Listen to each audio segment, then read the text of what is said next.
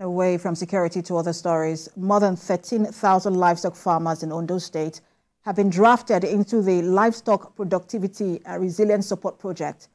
The State Project Coordinator, Olufemi Adeogun, stated this during a presentation of the progress of the project and intervention of the World Bank through the Federal Ministry of Agriculture and Food Security to liberate the livestock sector in the country.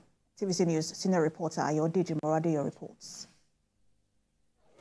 Members of the mission team, comprising representatives of the World Bank and the National Coordination Office of the Livestock Productivity and Resilience Support Project, are in Ondo State, southwest Nigeria. The team members are in the state to assess the level of project implementation aimed at boosting livestock production. The team visited some farmers and facilities in the state to examine the impact of the project and possible areas for intervention. Balance in the bank is 570. The state project coordinator, Olufemi Adeogun, who briefed the team, said the state is establishing a pasture farm on Ondo Road in Akure for livestock farmers. Mr. Adeogun added that the State Coordination Office of the project has successfully inaugurated the Grievance Redress Committee across 18 local government areas of the state to solve various conflicts and crises among farmers and others. The project is a World Bank project that came from World Bank through the Federal Ministry of Agric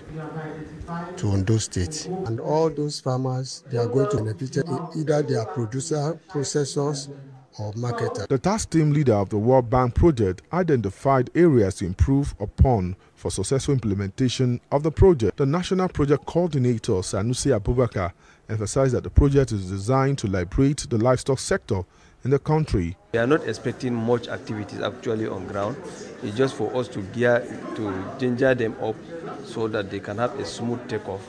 And I think so far so good, they are having a smooth takeoff, but we don't expect much activities because they are just starting. Today's meeting, we have looked at so many things. We've appraised the activities that has been carried out on the state. We've looked at the impact on the citizenry.